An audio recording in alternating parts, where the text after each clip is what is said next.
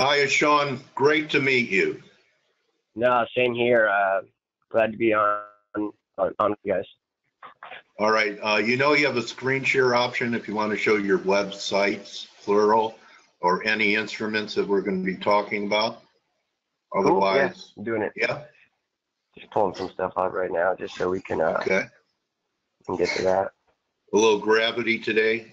Sir Isaac Newton, the apple planet, hit him on the head, right? For half a day, like Blake says. At least, at least for an hour or so, we're lower. Exactly. So, what do you see the screen share option, buddy? Yeah, there you go. See Okay. it. Yeah, got you now, Avery and Company. So, I usually start off, Sean, by asking people about how they got into the industry and the business. But I wrote a little bit about you on your site, Avery Company.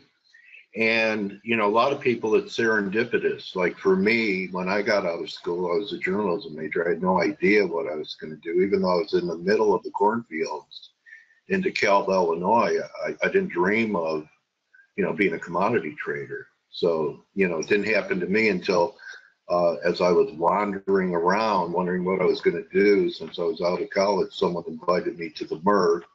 And then, when I saw the belly pit go past market, I was hooked from the gallery. I said, oh, this is for me.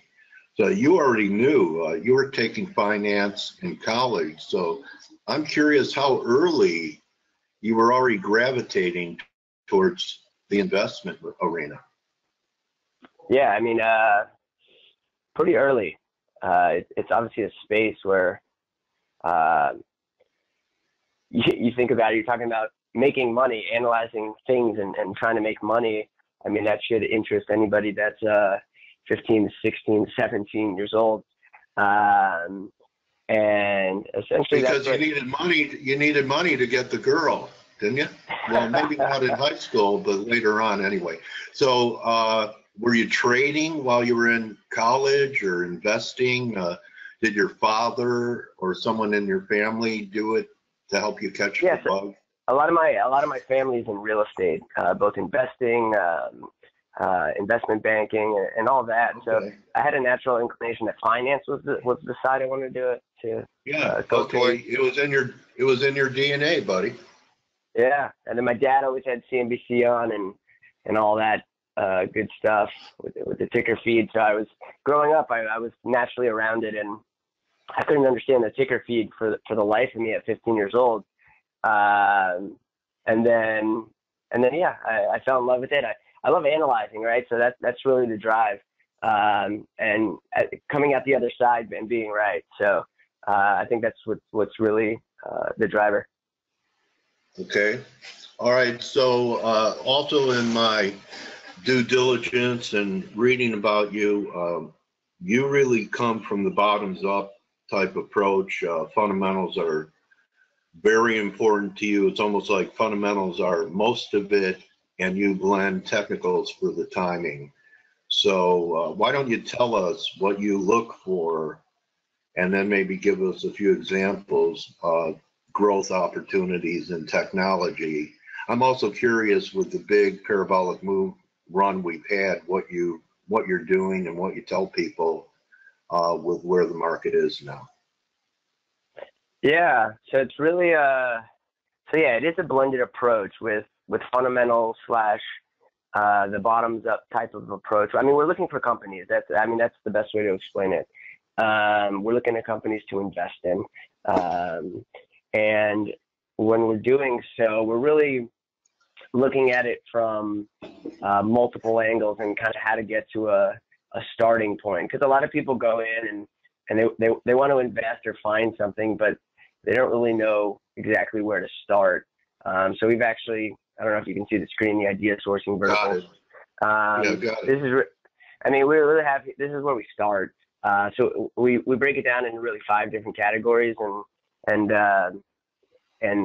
one is theme based. So think of electronic arts, and that's not a recommendation, but electronic arts is in a space where there's been a massive shift over the last several years from physical to digital. You used to get the CD-ROMs in the mail. Now you get a software update that's quick and seamless. And then they have the live gaming where you're purchasing in-app or in-game. And all this is just driven by the innovations around technology, the internet, and the speed of those transfers. So it's an area that we spotted, and we said, okay, in this area of digital transformation, which is a buzzword today, but it really started 4, 5, 6 years ago. It was, where can we go? And Electronic Arts was a perfect example, and they've done very little, right? They changed their CEO to Andrew Wilson, and they focused on that digital shift. And what has that done for them? It's transformed their business from a 40% gross margin business to a 70% gross margin business to a almost $2 billion cash flow business when they weren't making anything, and the entire business was extremely volatile 3, 4, 5, 6 years ago, to much more of this subscription-like consistent cash flow business. So theme-based is anything and everything, right? You got to get creative and try to get there before everyone else does. And then we move into financial base. So your average person, let me just stop you for a second. So the shift that they made, Electronic Arts, I believe you're talking about. Yeah. Is the management? I mean, they're the ones making the decisions and steering the ship, right? So, is part of your theme analysis management, the CEO, and having confidence in who's guiding the whole company? Well, yeah. I mean, you need a good CEO, whether it's a transformation or just keep it going. And Warren Buffett likes to say that eventually an idiot's going to run the show. So you want an economic moat around your business, which is true, and that's important as well. The business itself being able to defend itself without a management team completely destroying it. But when you're talking about, these transformations to the upside, you need someone that can execute and inspire. Because I mean, he has thousands of workers under him. They have to have a vision that translates to the whole company, permeates the company, and it's their vision, right? For sure, exactly. And you can see the shift here on the screen. You can see back in 2009, 40% margins up to 75% gross margins today, and a lot of that has to do with simply bringing out their or shifting from that physical to digital model. Okay. And that's a lot of money. So it's money to investors, and if you catch it early enough and you pay the right price, obviously, you can be rewarded handsomely. Then financial base is, here's one thing that we I think much more contrarian to everybody else. It's a lot of people will go into a screener, whether it's on whatever screening tool you use, and you go in there and you're like, okay, I want a company growing at 40% revenue year over year and 85% gross margins with 40% profit margins and all the good stuff, trading at 10 times earnings. Perfect company. Anyone would want that. But the truth is you're not gonna, if everyone's screening for that. So you gotta kind of take an opposite approach and look for some of those, but also where are you gonna find something where no one's looking? And just one of the screeners that we like is just negative net income, positive operating cash flow with limited stock-based compensation. And what does that do? I mean, it takes out all the people screening for just positive net income, but the company might be generating a lot of cash flow at the end of the day.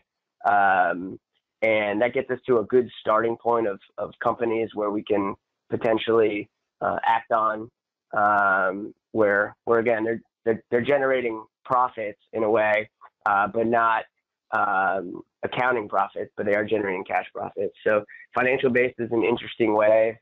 We then go to weak sector transitions. I mean, it's always happening, and this is why this plays a vital role, because technology is performing extremely well, software and some of the other aspects of semiconductors and everything. But there's areas like retail, there's areas like I was just going to say that, Sean, that, I'm looking at that weak sector where the strong survive. So it's one of the weakest sectors, retail. And are you currently screening things to see which ones survived the Baton Death March and might even have a good Christmas? Yeah, so I'd like to say we did a pretty good job here, and I don't think the story's over, and we're sourcing other ideas, but one of the ideas a couple of years ago was actually, well, recently, within the last year, was we kind of have a little checklist. It's okay, who's going to survive in these weak areas? It's for those with a good brand, whether it's the technology they're using, like well, that's not retail, but Halliburton in the energy space. But then in the retail space, it's who has a good brand, a brand that's could last essentially a lifetime. And then who doesn't have debt or a lot of debt and plenty of cash. And the most important thing there is you can survive in times of negativity. I mean, just think of people in 2007, 2008. The people that went through the worst part of that and didn't come out on the other side were the ones that were over levered and no cash, and everyone that had cash obviously made out, and that's why you have this separation in the economy. But besides that, we started looking at a company called Michael Kors, and Michael Kors has been one where if you did some of the right due diligence, you saw that on the social media side and online e-commerce, they're actually doing some really good things. Everything from their push on Instagram to they've dressed the last 3 first ladies. So that speaks legacy right there. And we did a lot of due diligence to figure out whether this brand was something meaningful to millennials. And a lot of people were looking at revenue growth declining, but if you actually paid close attention, they were actually selling more units. So people were buying more Michael Kors products.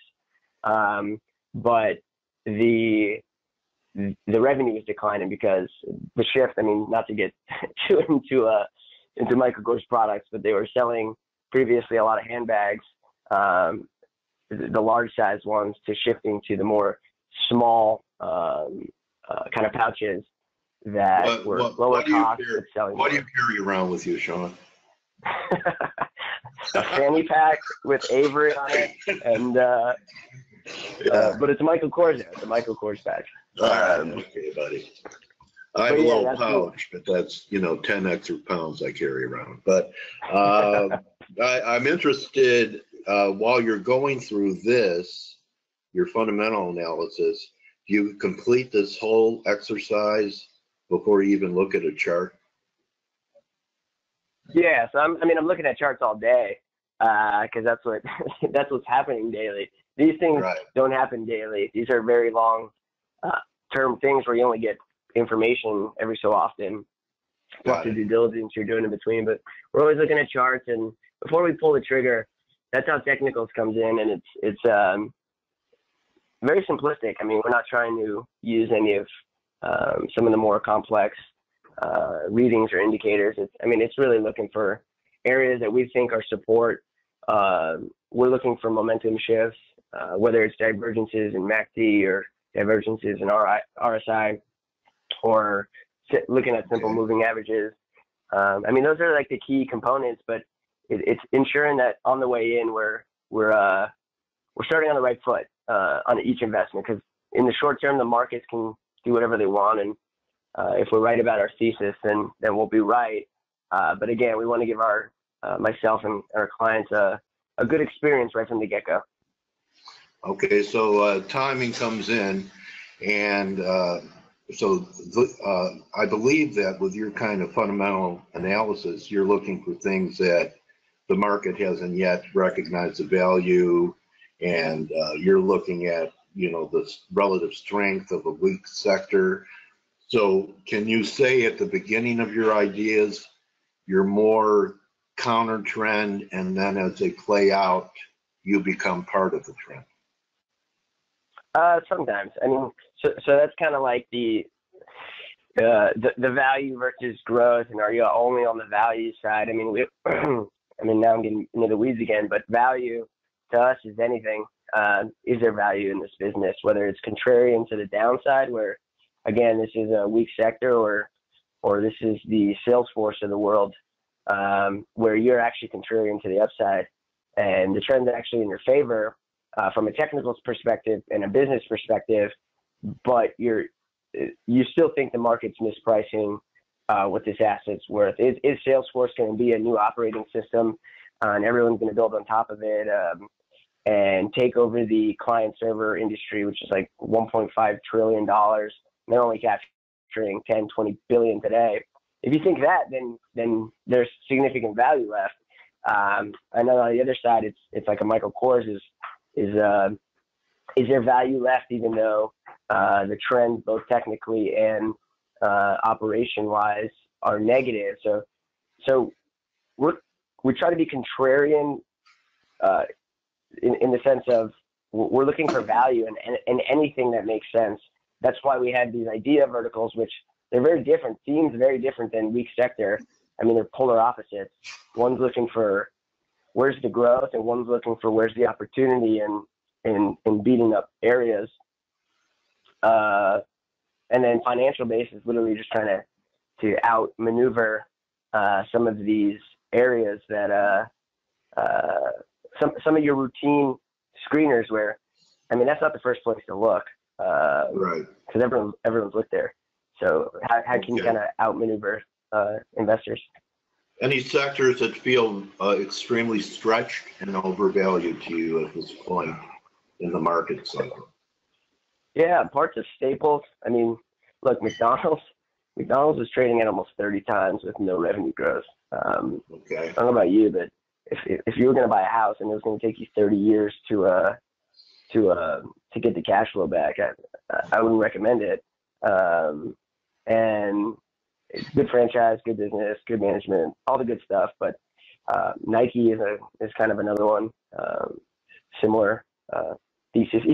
Even Under Armour. I mean, you're looking at it still trading extremely rich, and I've been talking about it for a while on that side because I mean the trend's negative operationally, and for whatever reason they continue to get a pretty nice multiple. So staples, some of the apparel, footwear, as they shift to technology, people are, I guess, giving them more of a premium multiple, like a Nike, just because they have a Nike Run Club app. Doesn't make them a tech company. Do you ever delve into areas outside of technology being your bailiwick? Like, for example, energy has become a more constructive. The action's been pretty constructive. They've been out of favor for a long time. The miners are pretty cheap. Do you ever delve into any commodity-related groups? Yeah, so it's saying yes and then saying no, right? Because going into Halliburton, Schlumberger, Baker Hughes is almost like being in the tech side of energy. Interesting. Okay. So yeah, I mean, a 2-second thesis on even within the old economy, you could find tech plays in the old economy now, making the transition, like Halliburton. Yeah, I mean, they created the problem if you think about it, right? Fracking. Yeah. I mean, we went into that space and said, who's creating the problem? That's who we want to own, not the ones that are dependent on the problem creator. So that was our thesis here, and that's essentially what led us to those players in that industry. And again, that started with a weak sector transition based kind of idea source. Right. And then we came up with that overall thesis, and then but this has been years in the making. So. Okay, so why don't we spend the last few minutes perhaps showing your website, the market meter, and tell us what it does. And since we're on Avery and Company, is this a registered investment advisor or research firm? What is Avery? Yeah, so market meter, personal blog. It's something where I like to share different ideas, topics, whatnot. Very short, so I don't like to read too much. I prefer videos. I read a lot, but when it comes to reading specific small blips on markets, I like extremely short pieces. And And that's what you'll find on the market meters. I mean, Okay. that's exactly the length you're getting. It takes you 2 minutes to read something, if that. And then when you look at Avery, it's our registered investment advisor. Okay. Again, we're focused on investing in individual companies and concentrated book of companies. So we're not investing in 50, 60, 100 names. We're investing in 8 to 25 or so, and trying to discover kind of these businesses in which offer value either through growth or through these transitions. And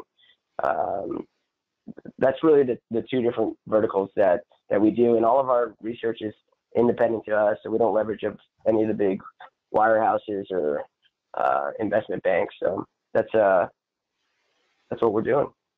Okay. Well, yeah, I want to thank you so much. Great meeting you. I'd like to be able to address you as my trading warrior brother, Sean, and wish you, continued success, and may your clients at Avery continue to do well, and want to encourage people. Although Forex is our bailiwick, a lot of our audience guys, you have your retirement in the market, whether you know it or not. Maybe take a look at Sean's commentary on the market meter, and just want to wish you a great holiday season and 2018 ahead of you, Sean.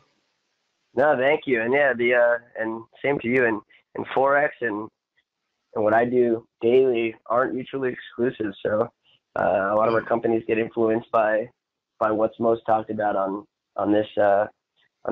So there's definitely synergies there, and yeah, it's good stuff. Okay, buddy. Well, good hunting, and really, I'm glad to have met you, and let's keep in touch, and we'll do it again sometime next year. Okay? For sure. Happy Thanksgiving if I don't speak to you then. All right, Sean. Everyone, that's Sean Emory. His Twitter handle is _ at Sean Emory. And thank you, and see everyone. We'll wrap up the week. TGIF tomorrow. Good hunting the rest of the day. And remember, don't just count your pips, count your blessings. Thank you, F.A.C.E. Thank you, Steve. Thank you, Blake. And thank you, Sean, for a great. And thank you, investing.com, for joining us today. Adios.